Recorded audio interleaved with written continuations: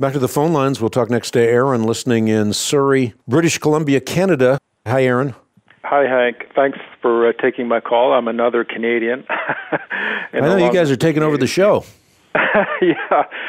First of all, my question, I was talking with an individual about the Genesis account and whether the tree of life is a metaphor or whether it was something literal that existed, the garden, the tree of life. The person I was talking to was persuaded that this was a metaphor. I am persuaded that there's nothing in the text that needs to be taken as metaphor, but that it can be literal. The tree of life is not only found in the first book of the Bible, but in the last book of the Bible, in Revelation.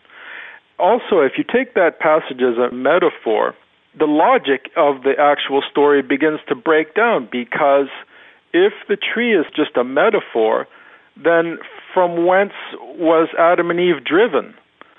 You see my point?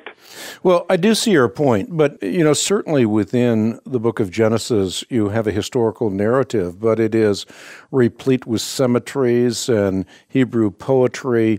So the fact that you find the tree of life again in the apocalypse, I don't think means that you have to take it in a wooden literalistic fashion. I'm not saying you can't, but I'm saying that you must consider what you just mentioned with respect to Revelation. Revelation says, "Then the angel showed me the river of the water of life, as clear as crystal, flowing from the throne of God and of the Lamb, down the middle of the great street of the city. On each side of the river stood the tree of life, bearing 12 crops of fruit, yielding its fruit every month, and the leaves of the tree are for the healing of the nations. No longer will there be any curse. The throne of God and of the Lamb will be in that city, and the servants will serve him," and so forth. The point here being that this is a description not of what heaven will look like, but what heaven is like. Very much like when you see heaven described as a cube. The description there, again, is not to tell us what heaven looks like, but rather to tell us what heaven is like. So certainly in the apocalypse, the language is figurative, it is metaphorical, it is symbolic, very much like when Jesus Christ is described as having a sword coming out of his mouth, or having feet that look like burnished bronze glowing in a furnace. Again, this is not to tell us what Jesus looks like, as though he's got feet made out of bronze, but rather to tell us what Jesus is like. So, I have no problem whatsoever supposing that this is a real tree in the Garden of Eden, which produced a real option for temptation. But it can also be read as a focal point of temptation. I mean, we certainly know that the devil wasn't a talking snake, and we don't suppose that Jesus Christ defeated Satan by stepping on the head of a snake. So again, the description that Moses gives of the devil as a talking snake is not to tell us what Satan looks like, but rather to tell us what Satan is like. Yes, right.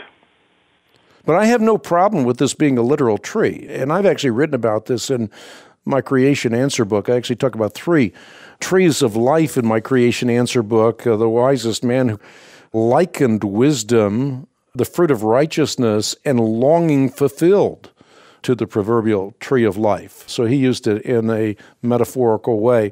But you have really, as you point out correctly, the tree of life that you find at the Garden of Eden. You find it in Paradise Restored, but on the fulcrum of history, you also find a tree of life, where the Prince of Life reached out both hands such that one hand touched the Edenic garden and the other Paradise Restored. It was through the tree of life on which the Prince of Life was sacrificed that we can have eternal life, and therefore the leaves of the tree, as described by John in the Apocalypse, are for the healing of the nations. It's not as though we have to eat the leaves of the trees, but they're emblematic that there will no longer be any curse, because the throne of God and of the Lamb will be in that city, and nothing impure will ever enter it, nor will anyone who does what is shameful or deceitful, but only those whose names are written in the Lamb's Book of Life. Unfortunately, I have to leave it at that. Again, I've written about this in the Creation Answer book.